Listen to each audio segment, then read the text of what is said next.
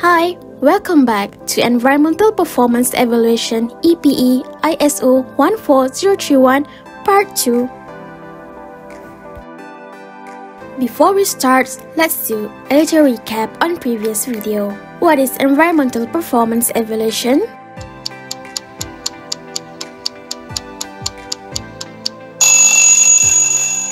EPE is an internal management tool that provides managers with information about how well an organization's environmental system is performing and whether the aim of its environmental policy are being achieved. EPE follows a plan, do, check, act, PDCA management model. Do you know? Under ISO 14031, there are 4 clauses which are General Overview, Planning EPE, Using Data and Information, Reviewing and Improving EPE. In this video, we will be discovering the first clause.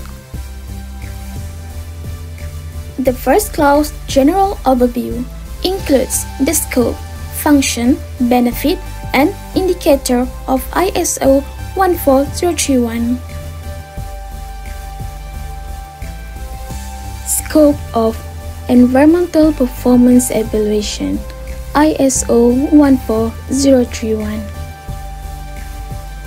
ISO 14031-2013 is the guideline for environmental performance evaluation that gives guidance on the design and use of EPE within an organization. It does not establish environmental performance level and can be used to support organizations' own approach to EPE, commitments to compliance with legal and other requirements, and etc.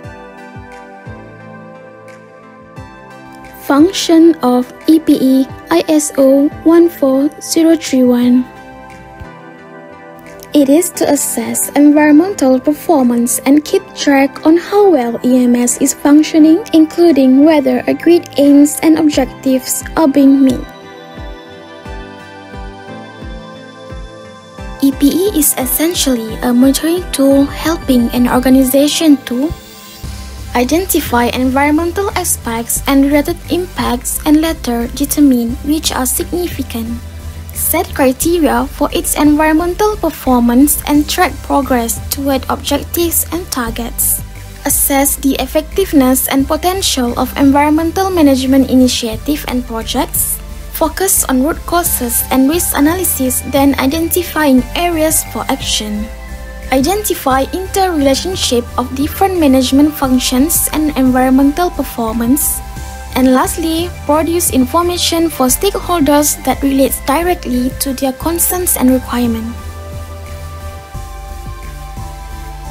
Benefit of Environmental Performance Evaluation ISO 14031.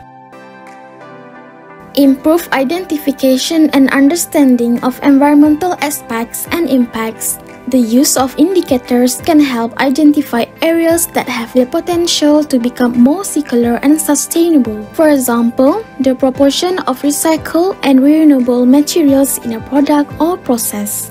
The use of indicators can help identify processes to support the more efficient use of resources. Recognition of good performance management can help an organization with compliance with legislation, potentially reducing annual charges for permits and consents. Supports implementation of an environmental management system because environmental performance evaluation can help identify significant risks, set objectives and targets, and track performance. And lastly, stronger environmental performance gives greater assurance to stakeholders, which can increase both credibility and reputations. Indicators of Environmental Performance Evaluation ISO 14031.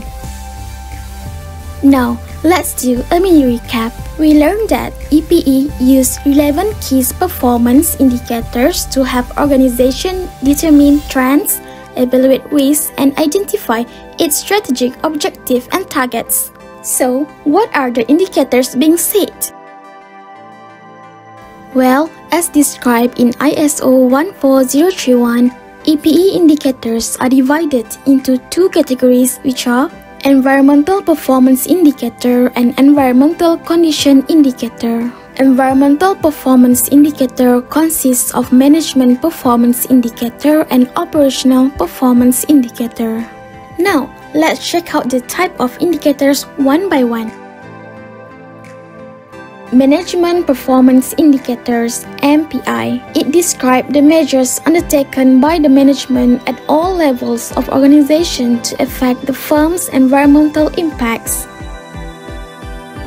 MPI should provide information on the organization's capability and efforts in managing environmental matters such as policy issues and development, resource allocation and purchasing, human resource issues, planning and practices, and conformance with regulations and audit programs. Operational Performance Indicator (OPI).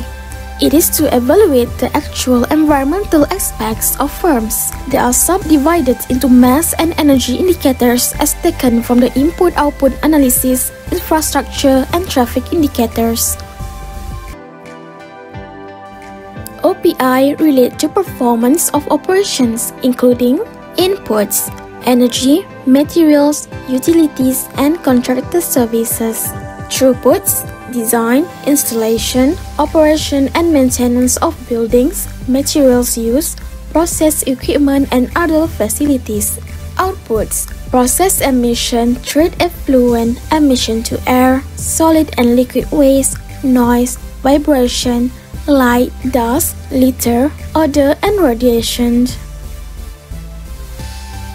Next, Environmental Condition Indicator (ECI). It refers to those activities, operation, product, and services that might interact or have an impact on the quality of the natural environment, such as air emission on the regional air quality, odors that can cause nuisance to local residential areas, water emission on the waterways in the vicinity of a production site, and activities that likely to degrade land and soil condition.